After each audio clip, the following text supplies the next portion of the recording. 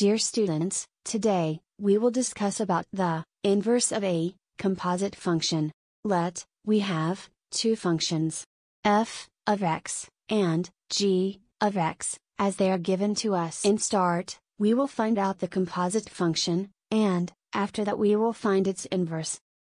The composite function is written as f, not g, which is known as f of g of x. To find f of g of x, we will just put g of x in place of x in f function. Now, putting the value of g of x, which is x divided by 2 plus 4. Then, by simplification we get the composite function, f of g, which is x plus 7. Now, we will find the inverse of this composite function, as we have calculated f of g, which is x plus 7. As in general, we use y in place of f of x, or g of x, or f of g of x, etc.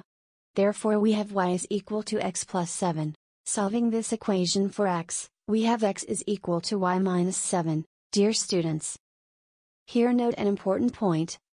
As in general, f of x is equal to y, then applying f inverse on both sides, we have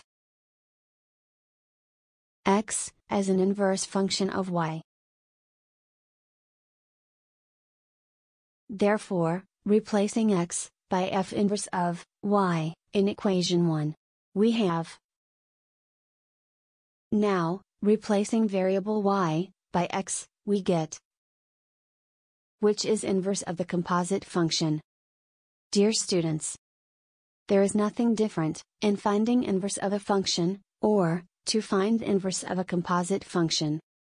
I hope there was nothing difficult in today's lecture. Thank you.